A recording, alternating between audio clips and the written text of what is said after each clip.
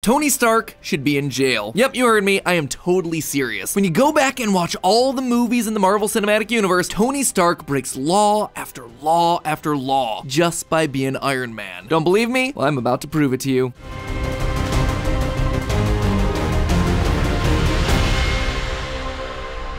Hello Internet, welcome to Film Theory, the show that wants you to snap that subscribe button away. You know, loyal theorists, not sure I've ever seen a franchise go on such a roller coaster of quality and discourse as the Marvel Cinematic Universe across the last 3 years. Once held up as this beacon of real, consistent quality in an industry where blockbusters were often garbage cash grabs, the quality of the MCU has become mid at best. Phase 4 had a lot of ups, sure, but it also had a lot of really down downs. Confusing and convoluted plots, baffling creative decisions, cool ideas and character arcs that just seem to be completely abandoned before we hit their peak. Honestly, after watching the movie that was Ant-Man Quantumania, made me go back and rewatch the older MCU films, trying to identify where and what exactly went wrong. If you want to see what I think happened, well, you can check out our video telling Marvel that it's time to panic. But as I was binging Iron Man yet again, something else dawned on me. Something that completely recontextualized the MCU's first and biggest hero. Suddenly I realized that Tony Stark, yeah, he wasn't as heroic as I thought he was. This dude should be in prison multiple times over. Tony Stark was a serial womanizer, a liar to everyone around him, and an arms dealer responsible for potentially hundreds of thousands of deaths before he ever had the idea of a futuristic suit of armor. He's hoarded world-changing technology like the nanotech that powers the suit in Endgame for himself and his friends, and that's not even mentioning how he teams up with the US government to create the Department of Damage Control, exploiting the destruction that he himself causes with the Avengers to further profit himself. His actions led to the creation of villains like the Ironmonger, Whiplash, the Vulture, the fake Mandarin, Baron Zemo, and do I even need to mention Ultron, who killed thousands in Sokovia? Tony Stark is a man who has a lot to answer for. Heck, even the Iron Man franchise itself agrees with that statement. So many of the franchise's stories are about Tony atoning for his mistakes, and Tony himself feels massive guilt for all of it later in his life. And while all of this is awful, painting a picture of a deeply flawed man in desperate need of some therapy, it doesn't hold a candle to the actual laws that Tony breaks. Seriously, as I was rewatching these movies, I started to wonder how Tony Stark would fare in the real world with our real world legal system. Superhero or no, throughout the MCU, the sins of Tony Stark have added up. Let me tell you, it wouldn't be looking good for the invincible Iron Man if he did eventually have his day in court. That's right, friendos, today we're tackling a theorist classic, The Good Guy is Bad, actually. By the end of this, you'll never look at Iron Man the same way again. And the big twist, the thing that would have really ruined Tony Stark, it boils down to 4 tiny words. I am Iron Man. Power up your arc reactors, loyal theorists. Let's get into it. So to begin, we're gonna start with the quote-unquote small laws that Tony breaks throughout his career. To start, let's look at Iron Man 3 and how Stark's vendetta against the Mandarin probably led him into multiple state and federal crimes, especially that whole action set piece where he breaks into the Mandarin's compound. First of all, a lot of the improvised weapons that he creates for this raid would have been illegal. Specifically, I'm thinking about all those explosives that he creates from everyday supplies that he bought at Home Depot. It's a federal crime to possess any unregistered explosive devices, which could carry a maximum federal penalty of 10 years in prison. Why count these and not the missiles in the Iron Man suit? Well, he, as a defense contractor, likely did register those explosives, but all the little bombs from Iron Man 3, those were made under the radar, and he definitely didn't have time to file the paperwork there. Additionally, when Tony steals one of the guards' guns and then threatens Trevor and the groupies with it, that would have counted as multiple crimes. Just pointing a gun at someone is considered aggravated assault, and it can result in 5 years in prison and 5 years probation. But possession of an illegal gun in Florida, and he definitely had that gun illegally, Tony just straight up stole it, could mean that he's facing another $10,000 in fines and 15 years in prison. But honestly, Stark jumped the fence to confront the Mandarin here in the first place likely would have been its own crime. Normally I'd call this breaking and entering, but this part of the movie actually takes place in Miami, Florida, and that state doesn't consider breaking and entering its own crime. Instead, this would have been classified as something more severe, first-degree burglary, because Tony illegally entered a building with the intent to commit a criminal offense. He then assaulted someone while inside there and then likely caused more than $1,000 in property damage with those explosive Christmas ornaments. In short, this would be up to $10,000 in fines and 30 years in prison. So things are already legally shaky for old Tony Stark. But all of that is in pursuit of a known criminal, an international terrorist. Is there anything else more serious that we can pin on Tony? Absolutely. Look no further than the Avengers, which sees Tony off alone hacking government computers to get information he wasn't supposed to have. have. What are you doing, Mr. Stark? Kind of been wondering the same thing about you. What is Phase 2? First of all, trespassing on federal government property without expressed permission can be a serious offense. I see this going one of two ways. The helicarrier could be considered a military base, in which case Tony would be subject to 6 months in jail and or a $500 fine, or it would be akin to trespassing in a federal building similar to the US Capitol, which would be a misdemeanor punishable by 6 months in prison or a $5,000 fine. Also, depending on how important the government deems a high-ranking military official like Nick Fury, Tony could be in a lot more trouble. In that case, this trespassing would become a Class E felony, and he'd be behind bars for up to 5 years and owe a $250,000 fine. But even worse than all of that would be Tony's hacking of military computers on the helicarrier. This would be a textbook violation of the Computer Fraud and Abuse Act, which makes it a federal crime to gain unauthorized access to protected government computers. In fact, it makes it illegal to even attempt or conspire to do that hacking. If charged with the crime, Tony would be facing up to a year in federal prison if this is deemed a lesser offense. But in all likelihood, he'd probably be charged for a serious offense and given 10 to 20 years since the hacking involves some very sensitive national security information. You know what else? Let's actually double this, since we also see Tony hacking into a national security contractors database in Iron Man 3 and Captain America Civil War, where he hacks the raft's microphones and cameras. I mean, my man can't go more than a movie or two without breaking into secure government computers. But in the Avengers, Tony was doing his best to defend New York and all of Earth from Loki. A few cyber crimes here and sneaking around there is justifiable, right? Maybe, but you know what's a lot harder to justify? How much he endangers Peter Parker. By giving Peter the Stark-built Spidey equipment and then encouraging him to go out crime fighting to the point that Peter literally died out in space, Tony definitely broke a few laws there. Now, surprisingly, I wasn't able to find anything specific about being the cause of death for a miner out in space at the hands of a giant purple raisin man. No laws currently on the books about that one, I'm afraid. But it is a crime in New York to endanger the welfare of anyone who's 16 years of age and younger. Between Civil War, Spider-Man Homecoming, and Infinity War, Peter's around 14 to 16 years old, so he definitely qualifies here. And Tony bringing him into the world of crime fighting, giving him equipment and encouraging vigilante justice, that right there definitely qualifies. Kid,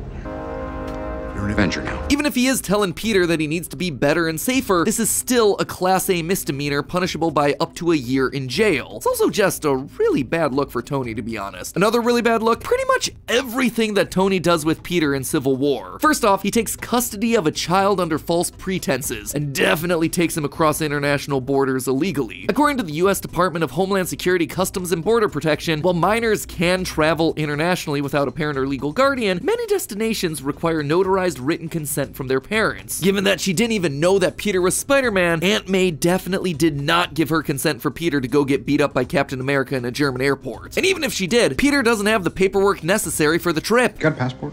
No. And this would be a serious crime for Tony. In fact, it would probably have been defined as human trafficking. Though that term is most often connected with very dark real-world tragedies, according to the DHS, human trafficking can also include the use of fraud or coercion to obtain labor, and traffickers might use manipulation or false promises of well-paying jobs to lure victims in.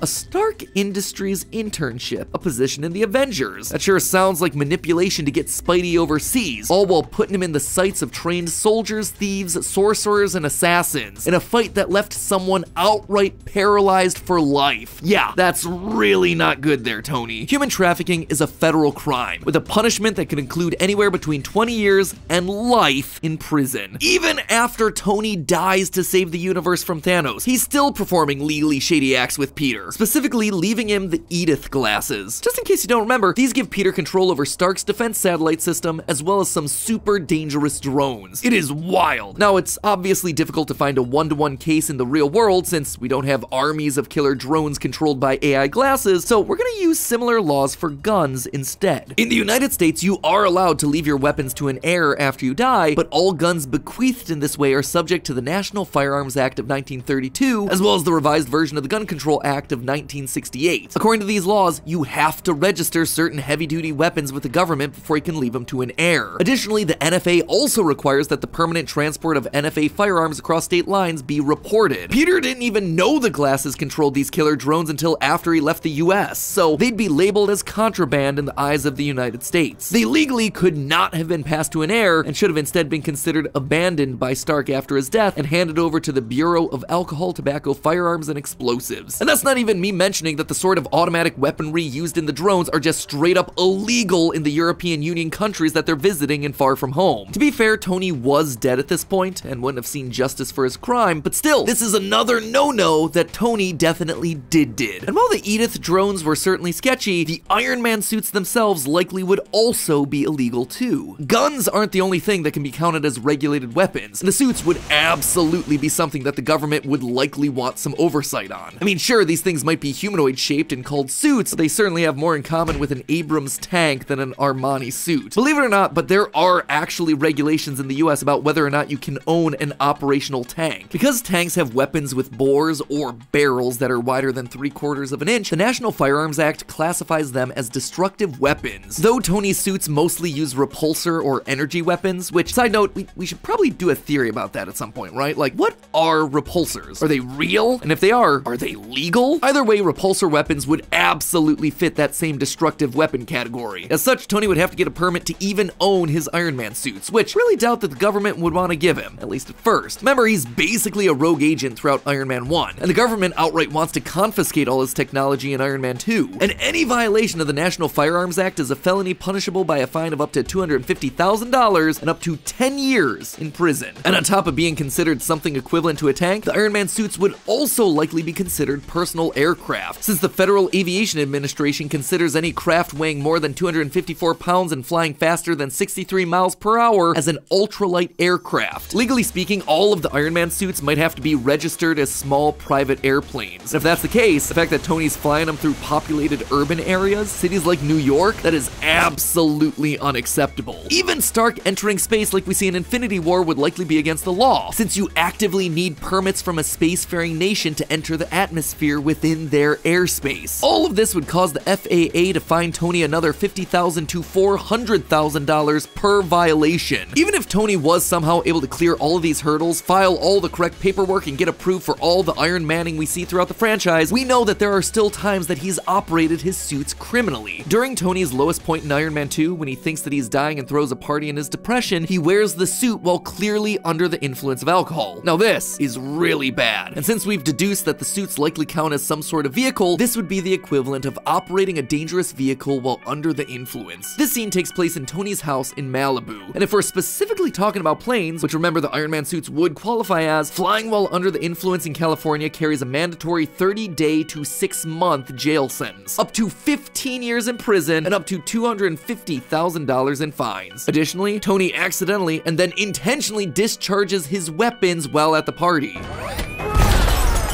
Did you see how close he came to hitting those innocent people just there to have a good time? This would absolutely count as negligent discharge of a firearm, and could either be counted as a misdemeanor or a felony. It also carries a sentence of up to 3 years in jail. So that's a massive laundry list of crimes that Tony's committed over the years under the guise of helping people. Just from my count here, he'd be facing upwards of 174 years in prison, and fines in excess of $1,171,000. And that's just from the few things that I brought up here that we see in the movie. Now the money, yeah, we all recognize that that doesn't matter, he's a billionaire. It's a drop in the bucket for him. As for whether or not he'd actually spend that time in prison, well, he probably should, but the American legal system can be an imperfect place, especially when you're talking about high-profile wealthy individuals. So, is that it? After everything that we've listed out here today, between assault, hacking, endangering a minor, operating the legal equivalent of a flying tank while under the influence, would all of this just be a mild inconvenience for Tony Stark? A legal bump in the road that he can make go away by paying his fines and winning a jury to his side? No, loyal theorists. Tony makes one final massive mistake that would have ruined his life, or at least destroyed his career as Iron Man, and it's right here. Truth is, I am Iron Man. This iconic moment that basically started the biggest movie franchise in history would have absolutely stopped Tony Stark in his tracks. Why? Because the government would now know that he is in fact Iron Man. See, some of the laws that Tony breaks throughout his run in the MCU have other punishments beyond just fines and jail time. For example, any violation of the National Firearms Act means that the weapon involved is forfeit and can be confiscated by the government. So just owning one of these operational Iron Man suits without a permit from the US government would likely mean that that the government could take the suits and Tony would have no legal recourse. But the craziest thing, they wouldn't actually need any hard evidence that Tony had broken any laws. Civil forfeiture is a process where law enforcement can seize the assets of a person suspected of a crime without actually charging them. And if Tony were to successfully fight that in court and get his armor back, well then the government could play an Uno reverse card and use eminent domain, which allows them to pay Stark what they consider to be a fair amount for the armor and still take it without his consent. And if you think they wouldn't do this, it's not like Tony's in good graces of the US federal government for a lot of his run as hero. We actually see the US government acting on at least one of these inside the movies. In Iron Man 2, the Senate is holding hearings about whether or not Stark should hand over the Iron Man weapon for the good of the US. My priority is to get the Iron Man weapon turned over to the people of the United States of America. Well, you can forget it. And as soon as Tony starts acting irresponsible in public, Rhodey takes one of the suits on behalf of the US military, probably using exactly one of these laws. None of this would have been possible if the government had no proof, no leads that Tony Stark was Iron Man. And what did Tony do? I am Iron Man. He confessed, not only to owning the equivalent of a flying tank, bragging about it in front of Congress on international TV, but also to every crime committed while using the suits. Tony Stark, in his hubris, ruined himself with those 4 little iconic words, because if the government didn't know he was Iron Man, well, they couldn't charge him with any Iron Man crimes. Just looking at this laundry list, Tony's life is so comically over-the-top illegal that there has to be some explanation for how he isn't rotting behind bars. Maybe, just maybe all the favors that he makes for the government later on in the franchise, keeping War Machine up to date, signing the Sokovia Accords, helping him found the Department of Damage Control. Maybe that's him performing some community service for the government to avoid jail time. But I suppose that's a theory for another day. And as always, my friends, remember, it's all just a theory. A film theory. And cut.